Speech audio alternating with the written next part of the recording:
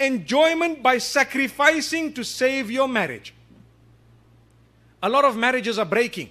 For what reason? To be honest with you, such a small reason that when the person is over and done with, 5 years later, they look back and regret to say, you know what? She was a wonderful person. It was me who was the mess. My brother, too late, she's married someone else and has 3 other children. Too late. Alhamdulillah.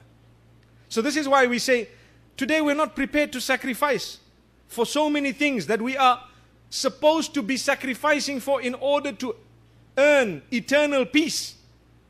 We're ready to give it up. But materialism, we're ready to sacrifice for. In Allah